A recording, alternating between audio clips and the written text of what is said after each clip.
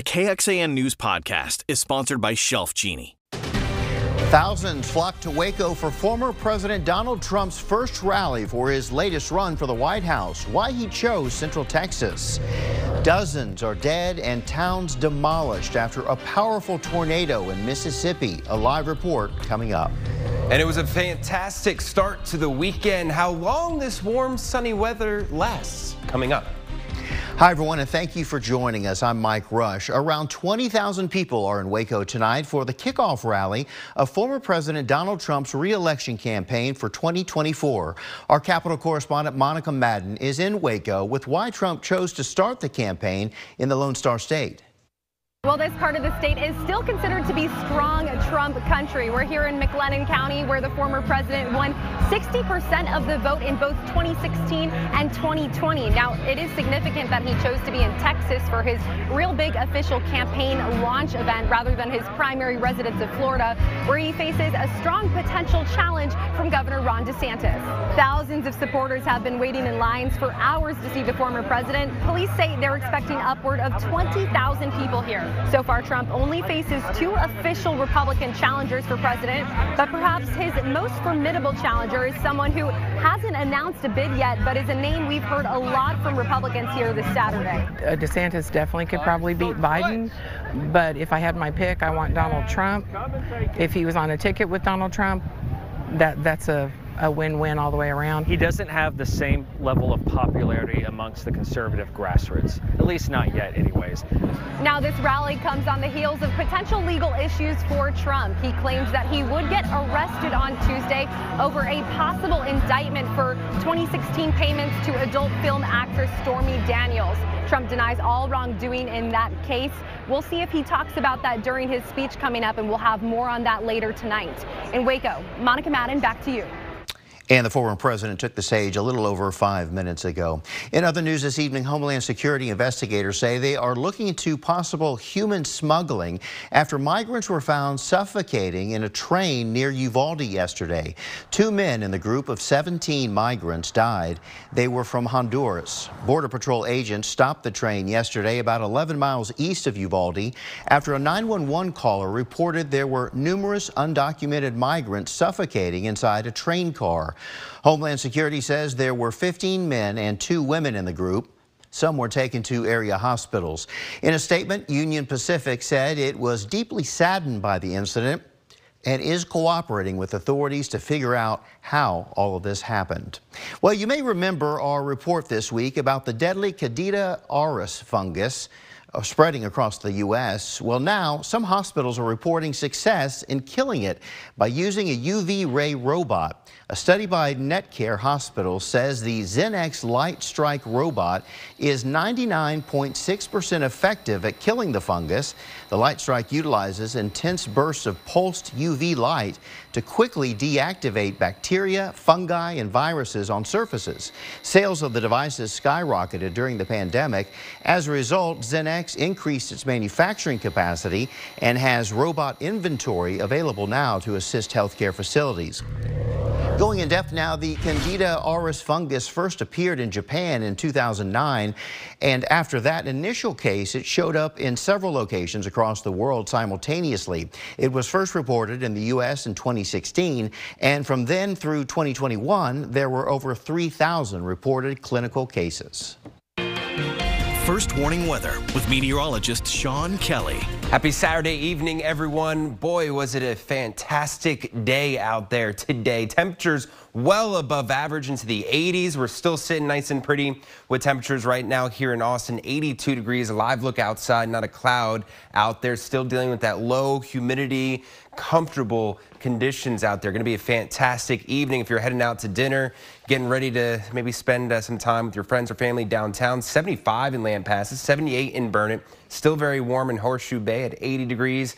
83 in Lakeway, 79 in Georgetown. Further out towards the east, very warm as well, with temperatures into the upper 70s and low 80s. Hey, if you're heading out to Q2 Stadium for Austin FC, going to be dealing with temperatures again, very comfortable, reasonable, mainly clear skies, dipping down through 9 p.m. into the upper 60s. And again, for the final Dell match play for tomorrow, again, temperatures going to be well comfortable, well above normal, into the 80s once again. Rain chances, though, back in the forecast here as we make our way to the start of the work week and all week long. We'll talk about how much rain we could see, more of the timing, and the next chance for some strong to severe storms that's coming up in First Warning Weather. Thanks, Sean. About 24 people are confirmed dead after a powerful tornado swept through Mississippi last night. Dozens of others were also injured. Stacy Jacobson joins us now live in Silver City, Mississippi, to tell us more about that. And Stacy, just devastating out there. What are you seeing? Yeah, well, this is a really tight-knit community here in Silver City. It's about 300 people. They say it's the kind of town where everyone knows everyone, which tends to happen when you have that few people living in such close quarters. And they say that the tornado ripped through last night. It only took about 10 seconds to cause the damage that you see here. People who live here tell me that there used to actually be a mobile home right here behind where this red car is parked. And you can see that is totally gone. You can see all the debris that has blown away behind it. It's really hard to tell what in there used to be the mobile home. There's just so many things: appliances, toilets, home insulation, clothing just ripped apart. And we've seen throughout the day people walking through looking for some of their things. But the people who live in the woman who lives in the mobile home here, she was able to ride out the storm in her daughter's home, which is right here next door. You could see all the windows have been blown out. The roof sustained a lot of damage, but they went to an interior bathroom. In fact, we walked through their home. There was only one room that was untouched in the inside of their house, and it's a bathroom that had no windows. And that's where they were able to ride out the storm with their 11-year-old granddaughter, and thankfully they were all okay. But this is an area where they are grieving for 3 of their neighbors. More than 20 people statewide killed here in Mississippi, and there is a massive relief effort underway. They're trying to find shelter for families. There are a lot of people, families, children that have been left homeless. We were over at this command center earlier today where they're giving out food, diapers, toiletries. They say they are looking for more donations here in Silver City, and the one thing that they're really asking for that they say they need are tarps, things that they can use to cover their homes because it's expected to rain in the coming days, and they want people to be able to protect what little of their property they have left. So that's here in Humphreys County, Mississippi. That's what they are saying they need, if anyone has any means to get that to them. Otherwise, they're of course asking for prayers and for people to keep them in their thoughts. We're reporting live in Silver City. I'll send it back to you. Thanks, Stacey. Just a monumental effort for a monumental tragedy. Appreciate you reporting out there. Well, still to come, how a local community partnered with the city to light the way for more safety in their neighborhood. That's coming up. The need for more lighting in some Austin neighborhoods has been top of mind recently, especially in areas where people have gone missing. Jayla Washington shows us how one community was able to get more lighting at one of its parks and why it's a relief for neighbors. Here in the Northeast District Park, a lot of neighbors like Miss Joan out and about using the trail to walk their pups or just come out here in general to enjoy it. But they say it was really, really dark. That's why this right here is just one of the 5 new lights that's been installed. It's taken neighbors several years to make this happen, and they've gone through countless dark nights feeling unsafe.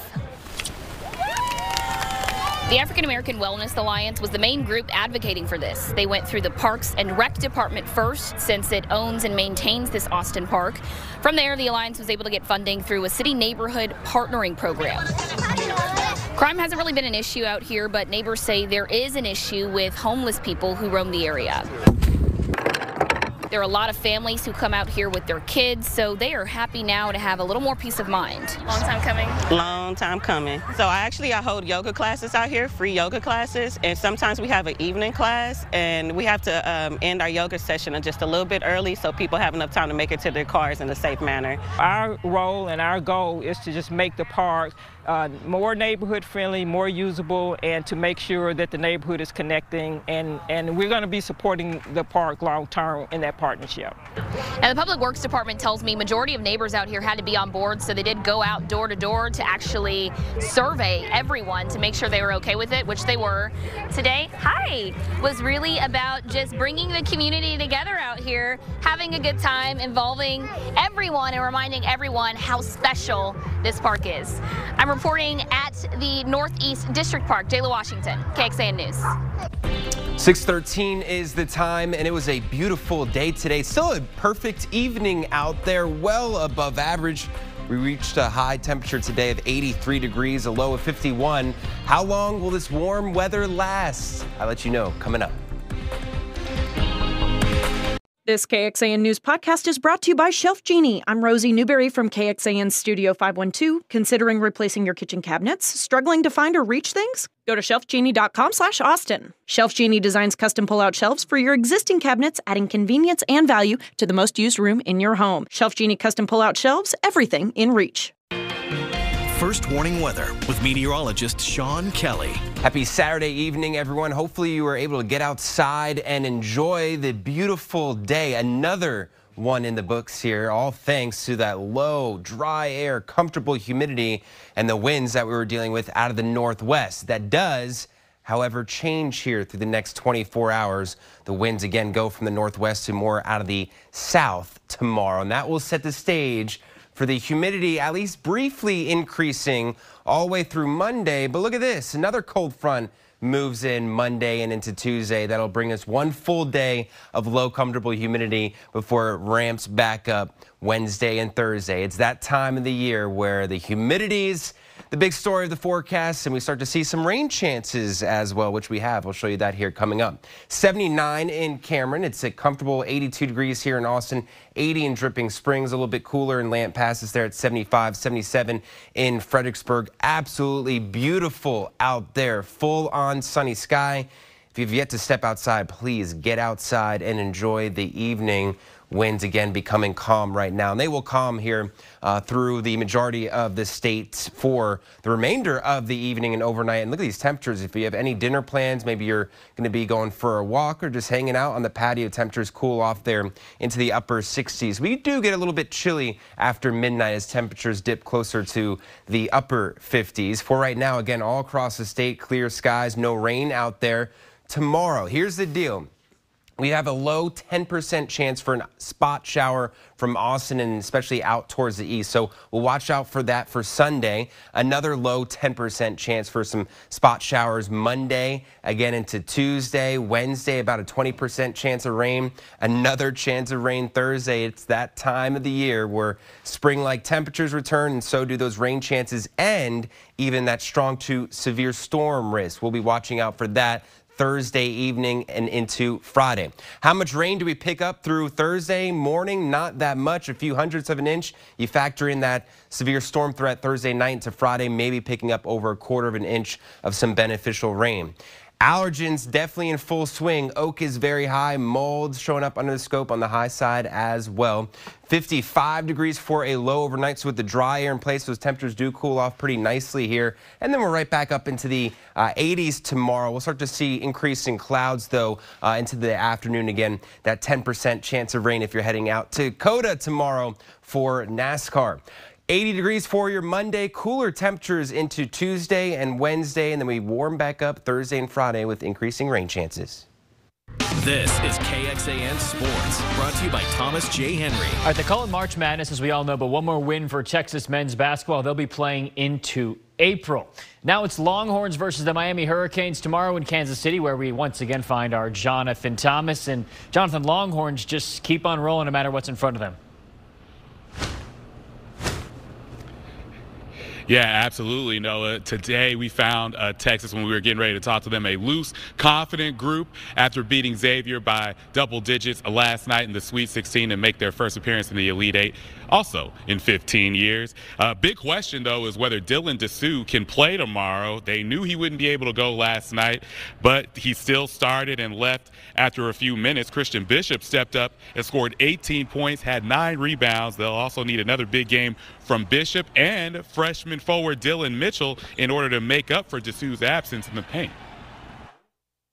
For us, it's just day to day, and just everybody's body's different, and so we'll see what happens. It's not something that can be made worse or anything like that. It's really just about pain and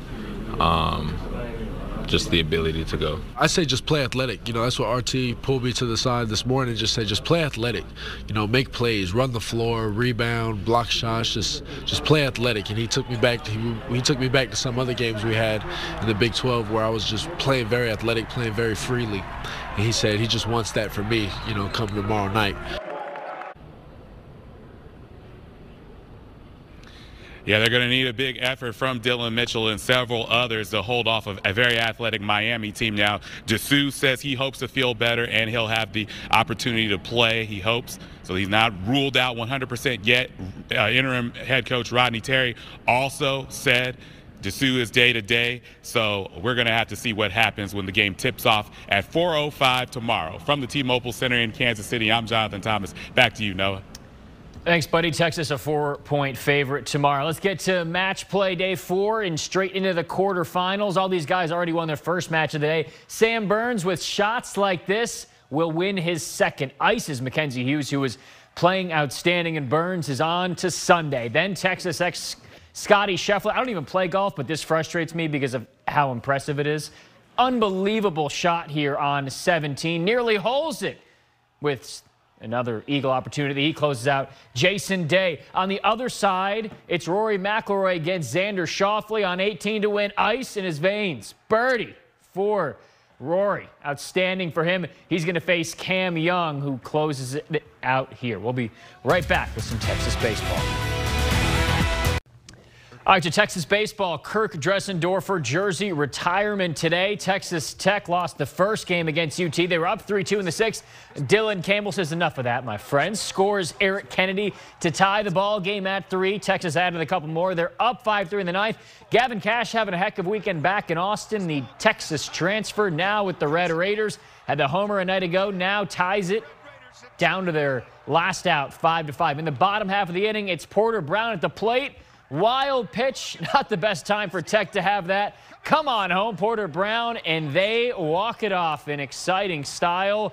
Texas wins the first 2 games of the series. That is my name, but Texas did indeed, there we go, win 6-5. You know, never a bad time to get some promo out there. But a good day for baseball today at the Dish, Mr. Kelly. Yeah, it was absolutely fantastic weather this weekend. I mean, great pool-like weather. We had temperatures over the course of the past few days kind of fluctuate a bit. The humidity also was a big deal. It's finally gone. Comfortable conditions, but that will all change tomorrow as the humidity kind of returns a little bit, and so do a few spot showers, especially into Monday. Gotcha. Thanks, Sean, and thank you for watching, everybody. See you back here at 10 o'clock.